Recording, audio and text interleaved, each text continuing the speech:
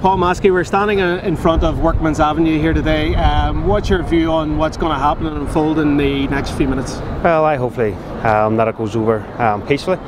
But I have to say, this is the first time these gates is going to be open from they walked out this gate this time last year, and I think it's absolutely disgraceful. I mean, this area it's an interface, but it can be worked out much better.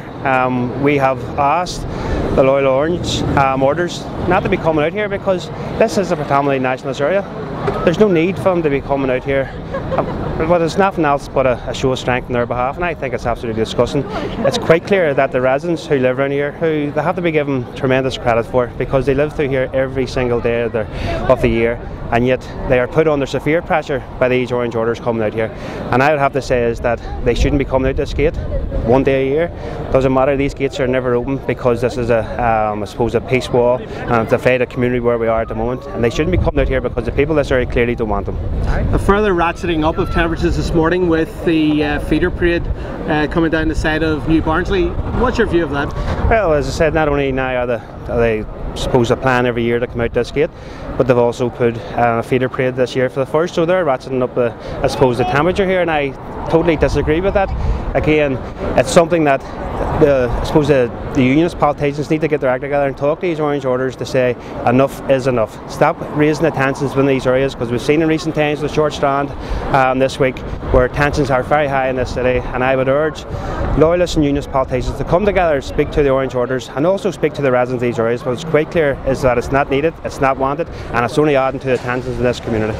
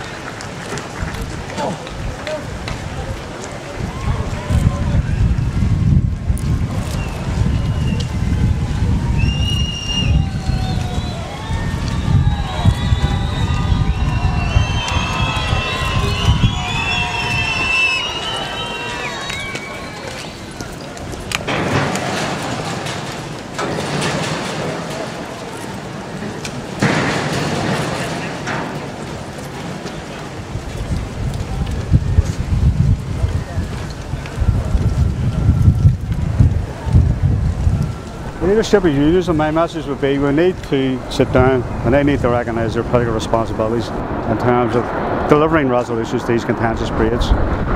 These committees shouldn't have to suffer this year in year out. We manage the situation, but all we're doing is manage it. We need a resolution, and the sooner that that resolution is delivered, the better for everyone who lives in these areas. But we can't do it on our own. We offered a 5-point plan, which basically asks for the full parade to go through Maskey. For us, I think that was a very generous offer from local residents.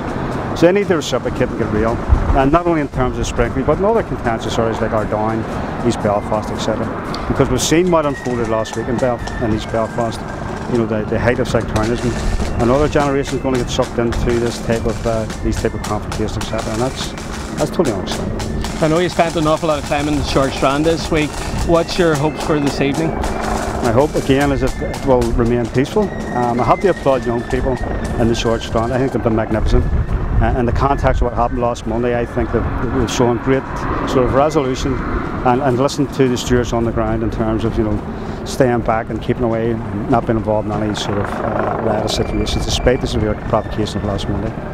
Is there any sense that political unionism is engaging with loyalism to try to prevent these sorts of events? Well, one can only hope. Hopefully this is a wake-up call to political unionism, for them to recognise their responsibilities. It's also a wake-up call to loyalists, especially UVF, because I think it's important to point out the UDA were not involved in that scenario, and the Europeans tell Republicans they're not involved, etc. So, you know, people need to recognise that this situation is no longer tolerable.